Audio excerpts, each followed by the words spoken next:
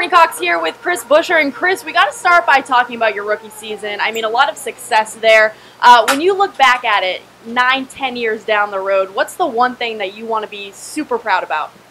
I think our commitment each and every week to be able to go to the racetrack and keep working hard and keep improving our program.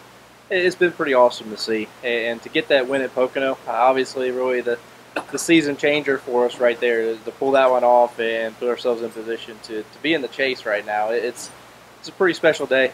We got a pretty special weekend ahead of us. We got 2 more before this round is over, and we got to pull something off here.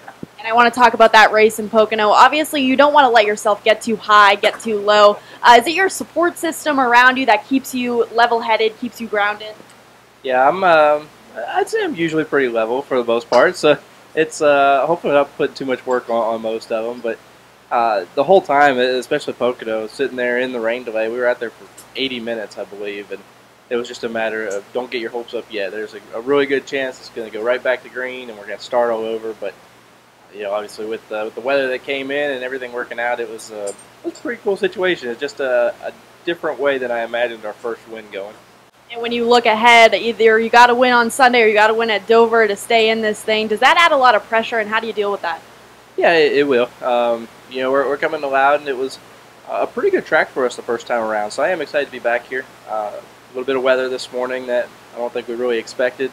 We'll get through that, get the track dry, and get out there and see what we got with our Love Sport Fusion. I'm excited about it. I like short track racing in general, and this is one of those tracks that leads to some wrinkled fenders and some good action. So we'll get rolling and see if we can't get a win out of this thing.